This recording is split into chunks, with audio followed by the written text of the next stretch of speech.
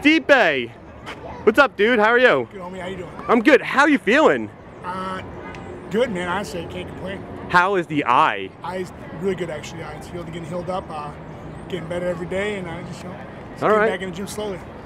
Have you started sparring yet again? No, it's kind of just making my way in there. Just trying to get in better shape, and know how my body feels, and making sure my eyes feeling good.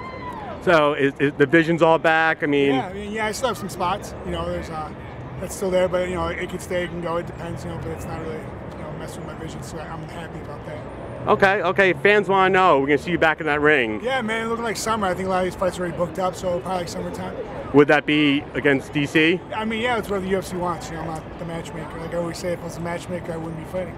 Fair enough, but that could be his last fight. How'd you feel about being, doing that last fight against DC? Well, it sucks for him. He's gonna lose again.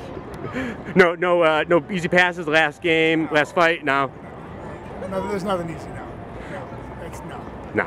So I gotta ask you, dressed up. What do you do in New York? I'm in New York to promote Fire Department Coffee. Oh yeah? Yeah. So actually, I'm actually just about to go to the airport in a couple hours. So I'm just trying to kill the time. Never been to Central Park. So yeah, just gonna hang out, play some Nintendo Switch because I'm a nerd. So. Love that Nintendo Switch.